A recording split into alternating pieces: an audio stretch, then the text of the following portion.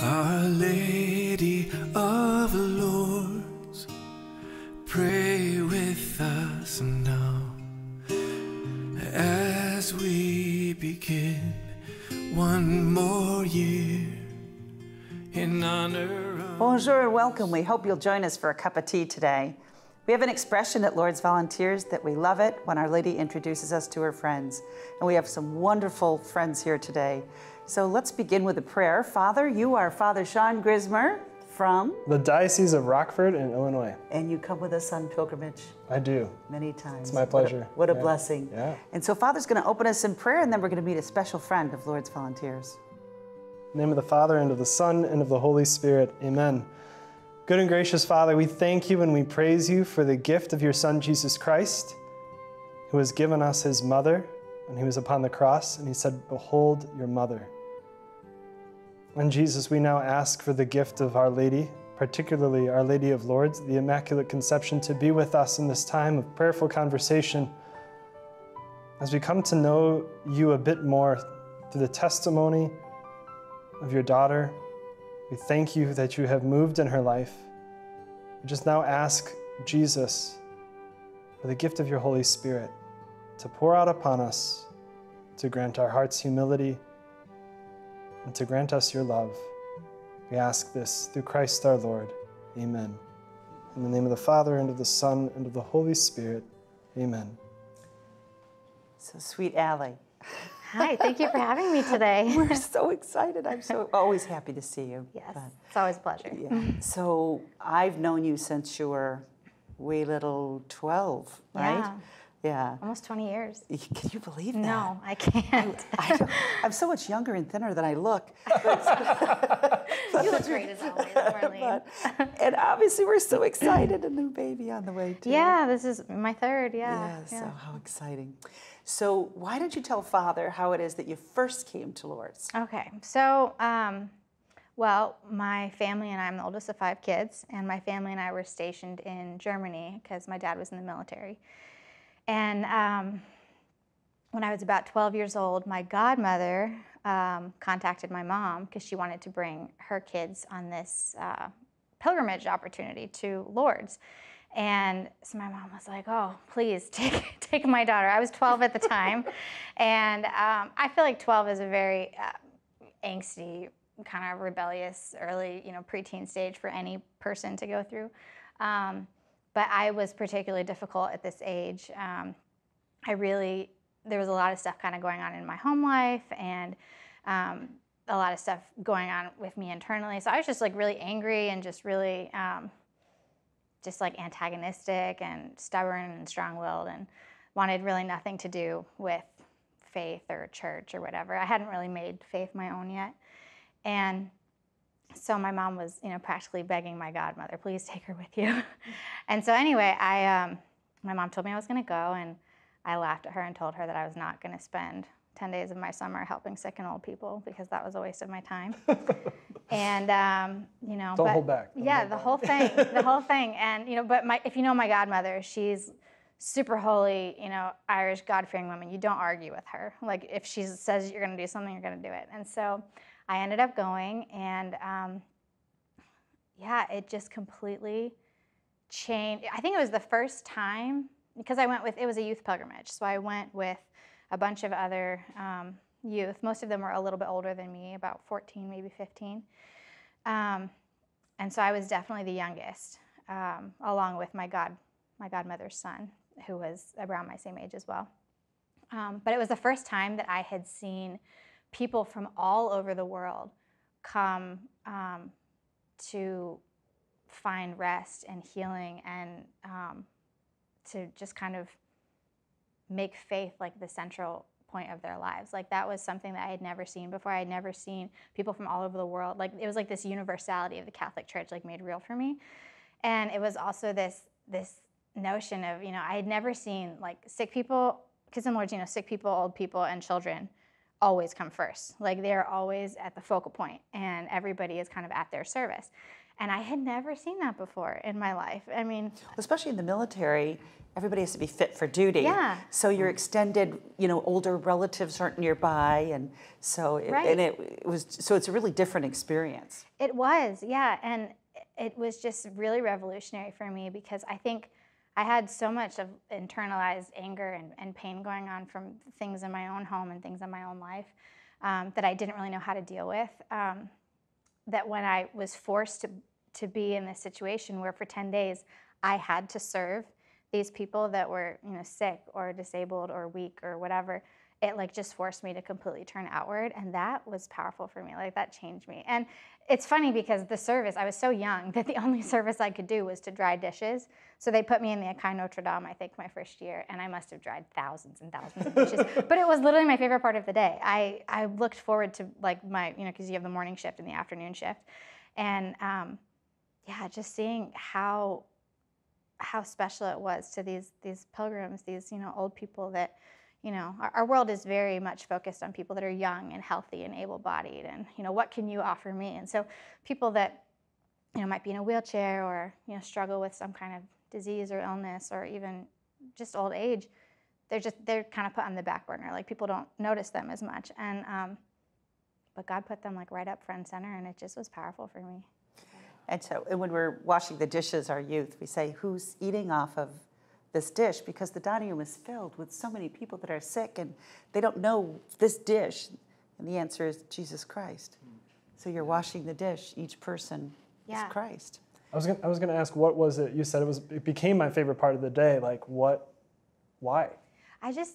Because I think because it forced me to turn outward. I had been so focused on like inward on my own like problems I was having at home or things going on with my mom, or I had so much anger about so many other things going on in my life that when I would go and do service and see people that were genuinely so touched just by like me serving them a meal or washing their plate or collecting their dirty dishes, they were so genuinely touched. You could see that it touched them to the very heart of their soul, and that it gave me like a new sense of hope and purpose, and it made me realize that the only thing that really matters is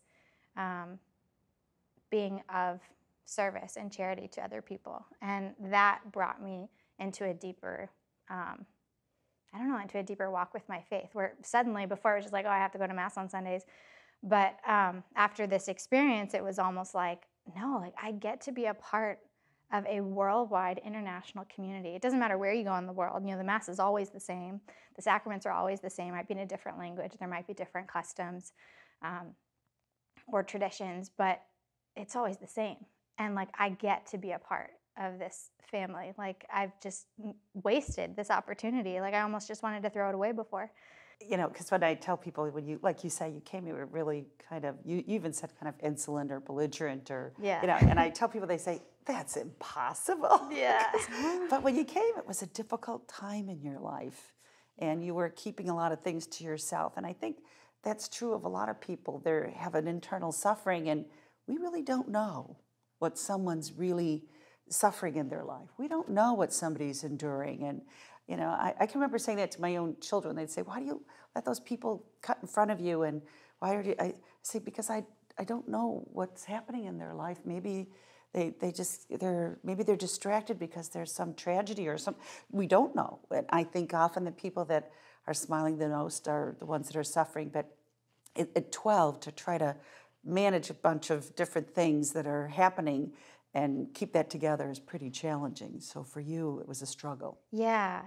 So I'm the oldest of 5 kids, and my mom actually was not married when she had me. And so it was just me and my mom for probably the first 3 years of my life, I would say. And then the man who, the older he gets, the more I'm like, he's got such a spirit of St. Joseph. He really does. But anyway, the man who became my adoptive father ended up moving into the same apartment complex that my mom and I lived in at the time. And my mom was, she was trying to get her degree as a nurse, so she was going to night school, and so she was just trying to juggle the challenges of being a single mom and you know, trying to figure out how she was going to provide for me as the sole breadwinner or whatever. And anyway, she fell in love with the man who became my adoptive father. They got married, and he adopted me, and then he was in the military, so we immediately ended up moving, and we ended up moving every 3 years after that, and they had the rest of my 4 siblings.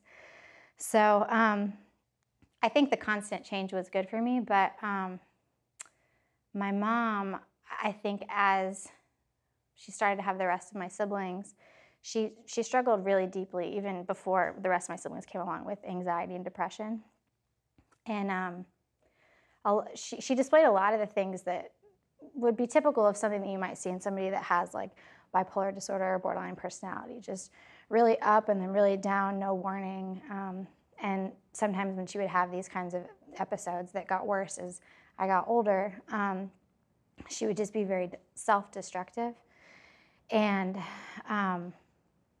being the oldest, like the gap between me and my next brother is 5.5 years. And so I think I saw a lot of things from her pain and the ways that she acted out and lashed out that really kind of, I don't know, just caused me to be like really angry and like resentful, because she was just so unstable in so many ways. She was a wonderful mother, by the way. She was a wonderful mother, and the thing that I always attribute to her the most is she had this incredible faith, just this beautiful, just this beautiful, hopeful faith. She's a convert, and so are you. She was a convert, yeah. And brought you with? Technically, yes. I'm technically a convert because, she was some form of Protestant before she met my dad. My dad grew up in Binghamton, New York, and he came from a big Irish Catholic family, and so he had, priests in his family, nuns in his family, and so my mom never really grew up with anything, and so she knew when she met him that she wanted me to have some kind of a faith, because that was something she never had and always wanted. And so she ended up converting as like a formality, because she wasn't really anything, and she ended up just falling so deeply in love with the faith. And so I wasn't actually baptized, I don't think, until I was 5. But yeah, so she was incredible. She taught us so much about the faith. Prayed the rosary with us, like just really helped. Like the greatest gift that she gave us, me and all my siblings, is the gift of faith. But she struggled immensely, and she struggled really deeply. And so that was always something that was like very hard for me. And when I was, so that was going on. I don't think I really knew how to handle that, because you were a kid. Yeah, because I was a kid, and whatever. And I could see she was in so much pain, but I also, I didn't know how to help her, and she would lash out a lot. She would get very angry, and like I said, self-destructive, whatever. And then when I was about 7 years old, I was molested by a neighbor, and it was obviously very traumatic, but it was something that I didn't really understand at the time, like what had happened. I just knew that it was wrong. I knew that it was something that should not have happened. And I think under normal circumstances, like had I felt that my mom would have been able to handle something like that, like I would have gone and talked to her about it, but I didn't want to make her problems worse or anything like that. So I just kept it to myself, and I didn't tell either of my parents. It became like a big secret. Of course, everybody has secrets. Everybody has things that they go through, and normally if you don't deal with something, it just festers.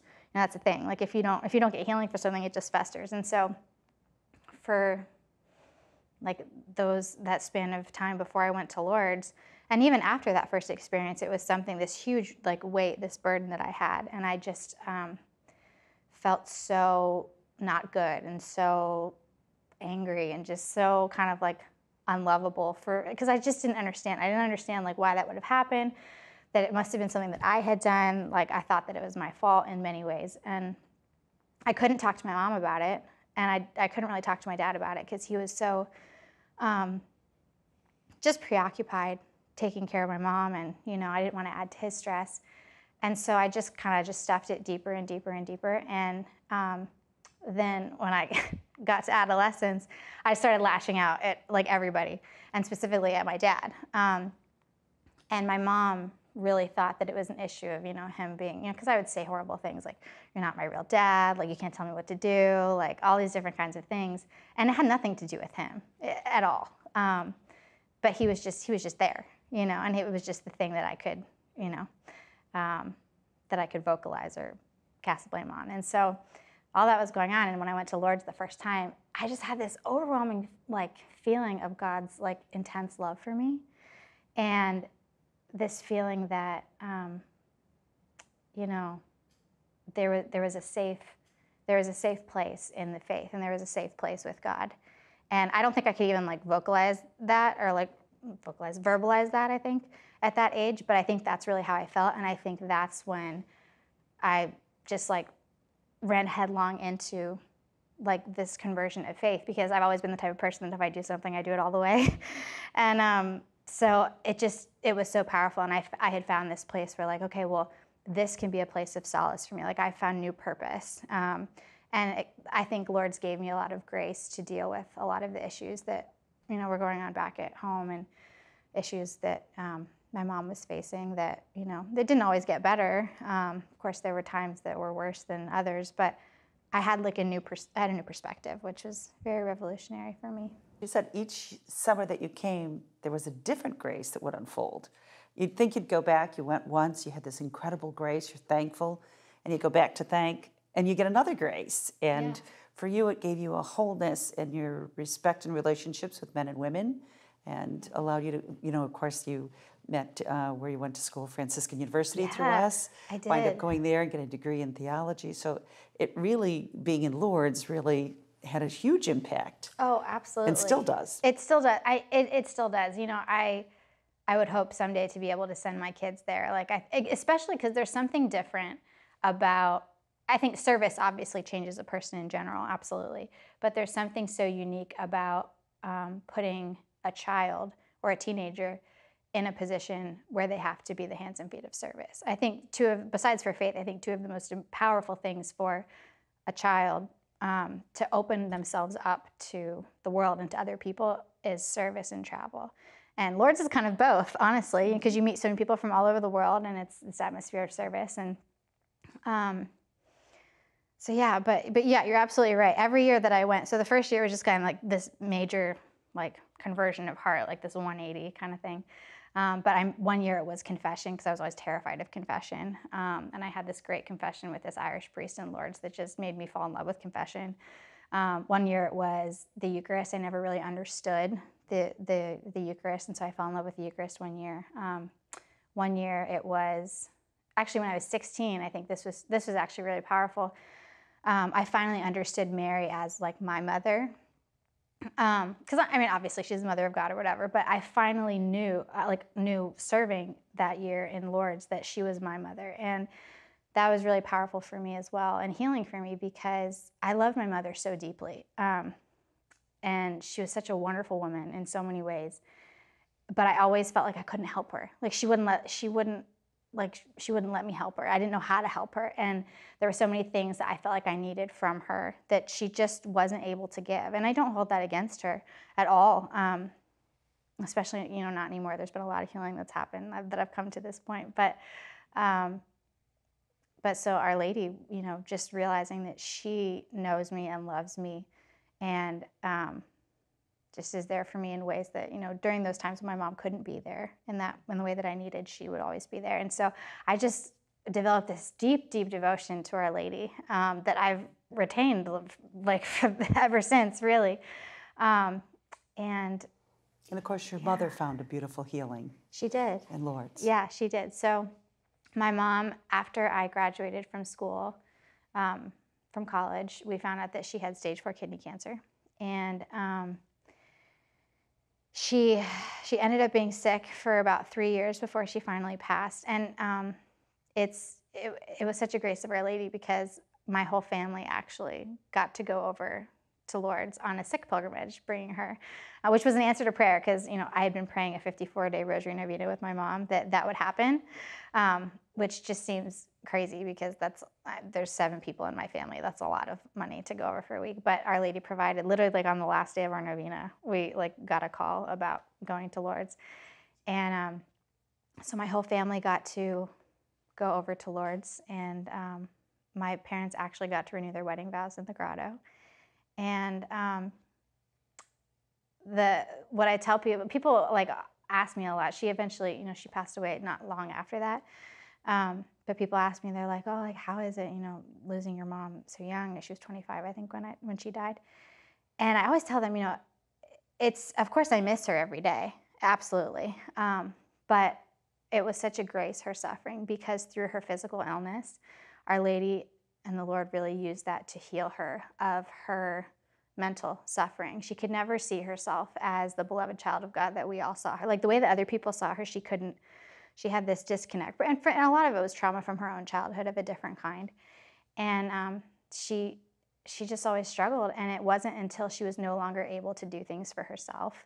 She was no longer able to get up to make herself meals or whatever. She had to let people love her. She had to let people serve her. And it changed the way that she saw herself. She finally was able to see herself as this beloved child of God. So it was like through illness, she was actually healed, which was the biggest grace of all. And that actually brought other people around her to the faith. So it was very full circle. And you found a wholeness in yourself and a respect for yourself and for others, for those who've suffered, abuse from others, that you found a grace there in Lourdes, I think in the Piscines. Yeah, so I didn't really start the hard work of actually healing from that childhood experience that I had till I was, in college. But my first year in the Piscines, when I served there, when I had my experience of the bath, I had this internal experience of healing where I just felt completely cleansed and purified of that experience, and I found a forgiveness for the person that did that to me. And it wasn't even really something that I felt like that I knew that I needed. I didn't know that I needed that, but it was just this surprise thing where like I felt this like wave of relief, and I realized that nothing that had ever happened to me or could happen to me or anybody else for that matter, it would never change my inherent dignity. Like nothing can ever change our inherent dignity. That was something that I never really understood growing up. So I internalized a lot of that pain and felt like it was something wrong with me, but Our Lady healed that as well. And so, and ironically too, opening up that door of forgiveness for the person that did that to me in my abuse also kind of opened up my heart for forgiveness for other people as well, including my mom, because there was a lot of things that I held against her. I was very bitter towards her for not being a better mother in some aspects. And it just helped me to realize, she really did the best with what she could. She really, really did. She gave, and even now I tell people the greatest thing that she gave us was the gift of faith. And that's what she always wanted. When I would ask her, what's the greatest thing that you like, what's the most important thing? She's like, I never want you to leave Jesus. And she did that. So, yeah. Awesome. A couple months before she passed away, I miscarried twin girls. So my sister, after I think it was a year after I lost them, and after my mom had passed, she went to Lourdes on a service pilgrimage, and she called me soon after she had gotten back, and she said, Allie, I have to tell you this experience that I had. And I said, okay, because I had asked her when she went, I was like, can you please just take a bath for my twins? When you go to the Piscines, offer a bath up for my twins. And she said, yes, of course I can do that. And so she said that when she had a little bit of downtime between service, she went to do the Stations of the Cross up Cross Mountain. And I have not been back since they put in this installation, but I guess at the very end of the Stations of the Cross, they built a tomb or a grotto for infants that have been miscarried, stillborn, lost. Consolation. Yeah, and so she said, so I felt really called to just go in there and say a prayer for your twins. So she said, so I went in there and I closed my eyes and I began to, you just say a quick prayer for each of your twins, and I can't describe it, but I had the strongest vision for probably, it was very quick, it was for like a minute, but the strongest image of Mom, our mom in heaven, and on either side of her were two little girls, she was holding hands with 2 little girls on either side, and they were both about 5 years old with long curly brown hair. And they were just so happy. And she's like, and then as quick as it came, it was so strong, as quick as it came, it was gone. And I just was stunned. And she was like, Allie, did you hear what I said? And I was like, yeah. I had never told my sister that whenever, for whatever reason, whenever I picture my twins, I always picture them to be about 5 years old with long curly brown hair. I'd never told her that. So that was a great consolation for me to hear that and to know that. And then it came from Lourdes. And then it came from Lourdes. I mean, of course it did. Everything in my life, every good thing, has come from Lourdes. I mean, the gifts, they just keep on giving. So thank you so much for sharing your heart with us and your experience of Lourdes, and for coming every year. And you're just a beautiful soul. And, Father, maybe we can pray for those who have suffered, in some way, or are hiding or carrying a secret, and maybe those whose mothers are dying and they have the beautiful grace that Allie and her mother experienced. Maybe we can pray together. In the name of the Father, and of the Son, and of the Holy Spirit. Amen. So, Lord Jesus, you who are divine physician, and you who promised to send us the Holy Spirit as our comfort and our counselor, so we now give you permission. We thank you for your daughter, Allie. We thank you for her mother. We thank you for the beauty of Allie's life and the beauty of her mother's life and the beauty of their family and all that they suffered, all that they struggled through. And we thank you for the healing that you've won in your daughter, Allie, in her heart, especially in the forgiveness of the release, Lord. That we don't have to continuously live with the trauma of the past, that we don't have to continuously live with the abuse that was once thrust upon us, and then we continue to thrust it upon ourselves. It's no longer needed. So Jesus, give us the grace of courage to surrender it to you and to receive the gift of your healing and your kindness. Jesus, I pray for the water of Lourdes to be washed over all of those men and women who are watching this, who are in need of the healing of their mind and the healing of their hearts. That any trauma or any abuse of the past or anything that has been lying dormant in their heart, a secret that has caused them to live in pain and sorrow and despair or discouragement, that you, Jesus, would lift that from their life and you might allow the gift of your joy to reside within them. Because, Jesus, you are the divine physician. There is not a single person in Scripture who asked to be healed that you declined. So now heal your sons and daughters. I thank you and I praise you for the courage and the vulnerability and the humility of your daughter, Allie. I thank you for Our Lady of Lourdes, the Immaculate Conception. And I ask for the grace of a peaceful death for all of those who are preparing to meet you. And through Mary, the Immaculate Conception, may Almighty God bless you, the Father and the Son and the Holy Spirit. Amen. Go in peace. Thanks be to God. Hallelujah.